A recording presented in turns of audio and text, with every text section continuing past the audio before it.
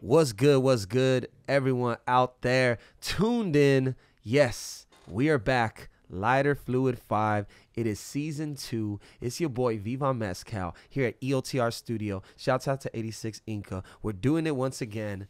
And right here across from me, we got one of the artists who will be rocking that day, March 4th, downtown LA. We got IKE, inspiring kings everywhere. Yes, sir. Yes, What's sir. good, my dude? What's good, bro? Appreciate you having me, man. How you doing, man? How's your day going? How's been your experience here at the media day? How's the day going? Oh, man, it's always dope vibes at the, EOTR studio. So, love connecting with some cats, outside of the artists going to be rocking. Yeah, so, man. Good vibes always, man. It's dope. I walk out and I see, IKE. We got, the Crudes outside posted.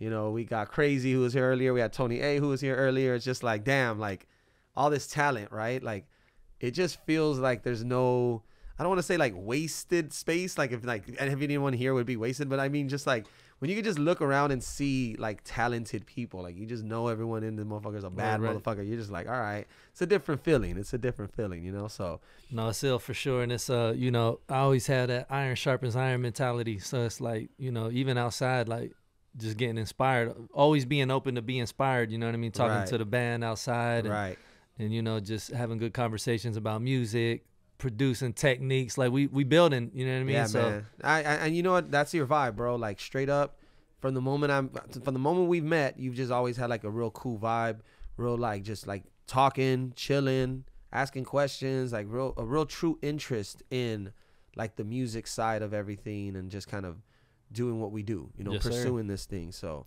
that's right. Yeah, man. So for people who may not know, you recently moved out here to, LA, Cali. Yeah. You're staying out in Texas, right? You're Yes, sir. originally Texas born. So talk a little about that. Yeah, man. Born and raised. I grew up there in a couple of places. Born in San Angelo, Texas. Spent a lot of time in Sonora, Texas, kind of a smaller community, and then spent a lot of time in Austin, Texas. That's really where I would say I hone my skills as an MC and as a producer, DJ, all of that. I got a lot of fam in Dallas, San Antonio, right? Houston, cool, all of that. I mean, we hear the accent, we know. I can't hide Texas is in.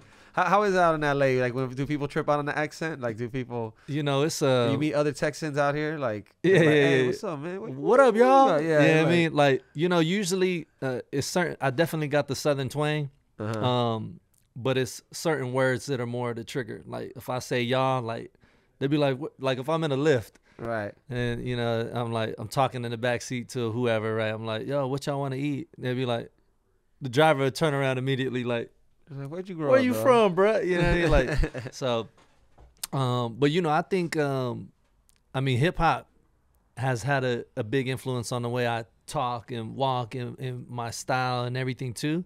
So sometimes, to be honest, folks are a little confused. Like, right. Like when they hear me rap, they like, you Puerto Rican, like from New York? You know what I mean? Like, where you from? I mean, like, I'm Mexican from Texas. You know what I mean? So it's like that's influenced by hip hop, right, which is East Coast golden era, in the 90s, and we all kind of were influenced by that. I'm sure, the Wu-Tangs and the even the classic, we got like the Rock the Bells age, like the Outlaws and the Run DMCs and being kids and like hearing that music. Yes, it influences you. What's funny out here is LA is such a melting pot. So like even out here I'll get like, yo, you Persian too? Like, you know what I mean? Like, so folks will be like, like I could be anywhere because I'm always going to be trying to give off, the right vibe. And with that energy, folks feel comfortable talking to you. Yeah. And so it'd be like, Cass would come up, he'd be like, hey, you from Israel too? And I'm like, nah, bro. Like, so I got a rap. It said, Latinos, I'm thinking I'm Middle Eastern. Right. Mexicans, I'm thinking I'm Puerto Rican. From the South, they thinking I'm from the Eastern. So it's like, it's just funny, yo. That's cool, man. I mean, being Latino is very ambiguous. You know what I mean? Yeah, for sure. You just, for me, I've always been the güero or the pocho, and you get put on the spot, but like you're saying, it's about the vibe you give. You're comfortable where you're at. You're comfortable who you're at, who you are, it gives that vibe, you know. And you've always had that, bro. So you know, shouts out to you, man. I know you stay busy. I know you stay working. You know, dropped the track Cinematic not too long ago. You got more new music on the way. What's popping? Yeah, man. Super excited about this year.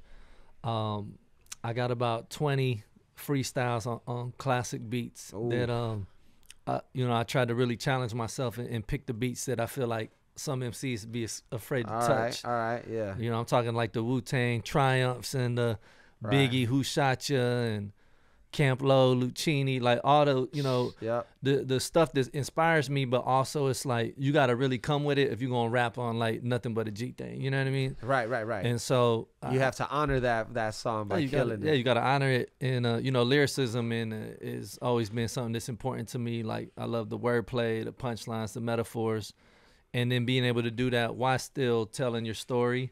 So even on the freestyles, it's a little bit of that, but you know, it's kind of like they're kind of teasers to set the tone for the year. Right. I got a full album done called Corazon, and it's really me tapping into those, you know, Latino roots. Okay. And you know, I think we might have chatted before, but like my mom was in a Tejano band. Like that was really my first love for music. Is like she played the keys, and you know, kind of in the same vein as like and getting back Selena, to that and telling that story. Yeah, I remember you mentioning it. So this album is done. The album is done. I got the artwork. You know what I mean? So and that's dope, bro. So you got stuff ready. Yeah. So man, make sure anyone out there you're following. Make sure you're tapping in. Let them know the social and how you spell the names on social so they know exactly where to find you. Yeah, man. So, you know, the name is IKE. And, you know, it's kind of it's not a common name, but it's a name that, you know, if you Google it, you might get other Ikes. So I had to get kind of creative with it. You know how we do as MCs. And so it's IKE. And that stands for Inspiring Kings Everywhere. Inspiring Kings Everywhere. So all the socials are Inspiring Kings Everywhere. So, you know, whether it's Twitter or Instagram. And that tells TikTok. a lot about your music as well. Word. You know, of what you're saying. And, you know, I go back to that day at the East Side Flea and you pulled up and you rocked some tracks.